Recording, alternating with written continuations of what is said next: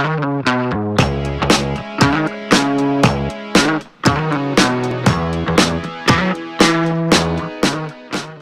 is up, YouTube? My name is Sharpe, of course, and this is Workout Myth Wednesday, where I hope to debunk some of the most popular theories in fitness.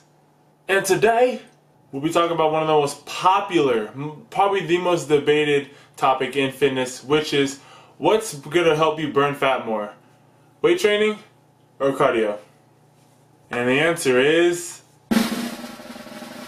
they both have different effects. So it really just depends on what you're looking for. Are you looking more for health, or are you looking more towards just losing fat?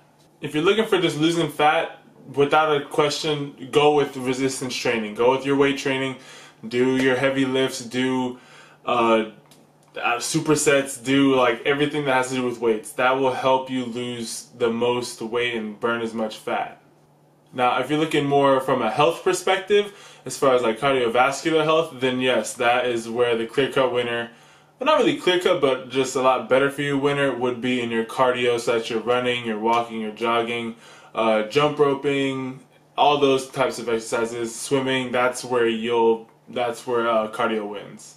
But cardio is not the only way to have a healthy cardiovascular system, and that's why me personally, I recommend that if people want to lose weight while also staying healthy, that they should be doing a majority of their workout should be composed of resistance training. Now, I'm not saying don't run, I'm not saying don't do your cardio, but it shouldn't take over your whole workout, and here's why. So the two main reasons why I prefer and I recommend for people to lose weight is to go with your resistance training is because, for one reason, it takes a lot less energy to burn those calories as it would be compared to cardio. For example, I'm going to give you guys two scenarios with both being a male that's 160 pounds. So the first male, he's doing cardio, and he's going to do 2 miles at an 8-minute pace, so that's 16 minutes of running total. And he's only going to burn 242 calories. And that's running 2 miles at an 8-minute pace. How many of you guys can actually run 1 mile at an 8-minute pace? That's not like putting you down, but that's like just being realistic. So to put 2 miles back to back and you're only going to burn 242 calories, that's like a medium soda.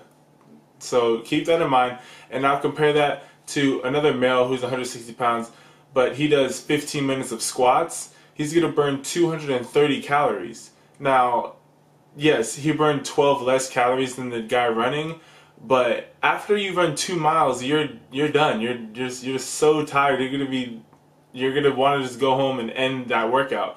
Whereas if you do 15 minutes of squats, you're still ready to go. You're still ready to hit like lunges and maybe even do some front squats or some leg extensions or a leg press. Like you still have enough energy to finish out that workout. So whereas if you just run the 2 miles, you're just going to only burn a total of 242 calories. Whereas if you're doing your resistance training, you will burn the 230 calories from the squats alone, and then you'll add on more because you'll have enough energy to keep on going with your workout, and you'll burn, I mean, anywhere upwards of like 500 or 600 calories depending on how intensely you're going with the workout. And the second reason is that the more muscle that you have on you, the more calories that you burn while you're sedentary or while you're resting. So for every 10 pounds of muscle that you have on your body, you're going to be burning an extra 50 calories. So take that into advice. I mean, if you're building muscle while you're doing your resistance training, that just means that for every 10 pounds of muscle that you're adding while you're also shedding fat, you're going to be burning 50 more calories, which is going to help you stay in shape and not gain back that weight. Because if you have more muscle on your frame, that means that you're going to be burning more calories. Even if you're not going to the gym, then you'll still be burning calories. So say you miss a couple of days, the muscle that you've built on will help burn those extra calories for you. So ladies and gentlemen, those of you who walk straight past all the weight equipment when you're going to the gym and go straight to the treadmills and walk on the treadmills for an hour, please take my advice and cut the cardio down to maybe like 15 to 20 minutes to help maybe as like a cool down for your workout, and try some of those weight exercises. Try some resistance training. You'll realize that you'll be burning a lot more calories in the same amount of time. You could be burning anywhere like 2 to 3, maybe even 4 times as many calories doing weight training in the same amount of time as you would doing cardio. So just take that into advice, you guys. So in conclusion, don't be afraid to try some of those weight machines, or to really just try and expand your exercising horizons, I guess you would call it. Try and do some bench, or do some squats, or do some leg press, or just try to incorporate weights into your workouts if you're not already doing it, because you'll be burning more fat doing it and also getting healthier.